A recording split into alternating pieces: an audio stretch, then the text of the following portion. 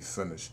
But what I'm doing right now is like bouncing down these tracks to put in digital performance so I can record. I just decided to, you know, show the process of what I do. It's a million ways to do it. Some people just run it, rewire into digital performer or Pro Tools or Logic, whatever you gonna use, and do live recording. I tend to do this method. I just like it. It's what I started doing in the beginning when I first started using Live, and it's what I just kept doing, you know, through the duration. So you can watch me do what I do. I use Impulse for my drums. So what I'm doing right now is getting my drums separated into in the separate tracks. So when I bounce it out in the digital performer, you know, I can have better control over the duck outs and maybe some effects and mixing and stuff like that. So here we go. And what I'm doing too, when I go to this mode, I'm checking the levels, make sure nothing's peaking. One poor thing about live is you do got there's no the metering as far as the basic metering is terrible. You can say that, but other than that, really ain't no I really don't have any complaints with live. And like I said, it's like my main production though. Hi-hat. And this seems like a little tedious process, but it I don't mind it. I set out sometimes I might set out a day to do this and then come in the next day and record the song, or it depends on how I'm feeling or how much shit I done bounce down. I jump into the song right after I drag, right after I export everything to WAV files and shit, just jump to it. I'm only putting one verse on this song and a hook, and so I might just do it after I do this, and I'll probably just show the process too of getting it in digital performer, because it's it's simple. But yeah, you keep watching.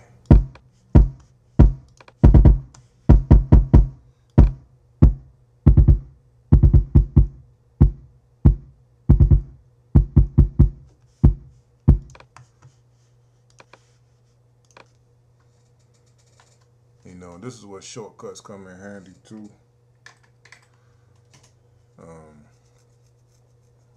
Just let you move a little bit fast instead of having to fuck with the mouse all the time. So,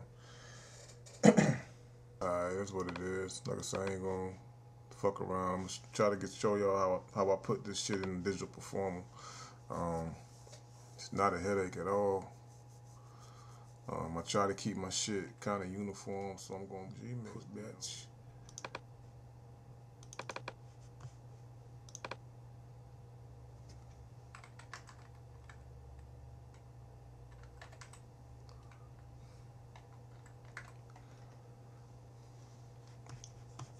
What I'm gonna do right now is add some stereo tracks, cause it wasn't enough to fit the all the instruments I'm about to import. Like some shit I use, like I said, I use Pro Tools and all that shit, but I ain't using it so long, and I always used to just go through the process of importing all my instruments and shit once I bounce them down. If I didn't make the beat in Pro Tools. But I'm gonna just show you how I do this shit with this and digital performer. Like, these are all the instruments. I bounce my shit down, just dragging from that one track where they all imported into, and just pulling these shits down. And you may ask, well, how will I know when I've got everything separated? When the last track, when the last time you go up here to pull, and this shit right here, shit basically moves, and it's an empty spot right here, you're on your last track. It's that motherfucking simple, That shit right there look loud as fuck. So that's my last track right there. So what I'm gonna do is bring that back up here and just delete this right here.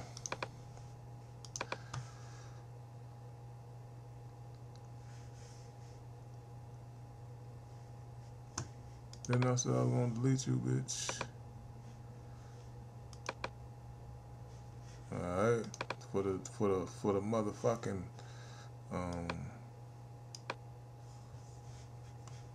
test. Let's go.